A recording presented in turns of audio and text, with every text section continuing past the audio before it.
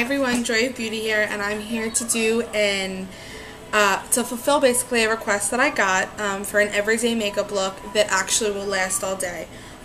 So first things first, if you would like to see how I did my everyday curls, I will post a link to that video below. I just recorded that, which is why you see the same outfit. So anyway, so back to the tutorial.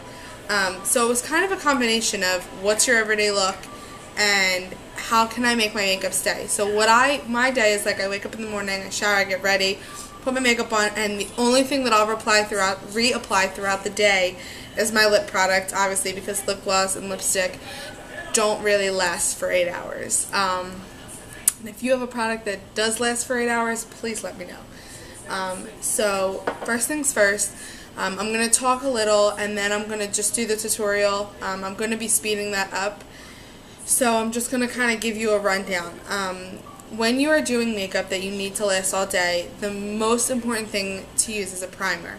An eye primer, a face primer. What I use for my face is the Pore-Fessional.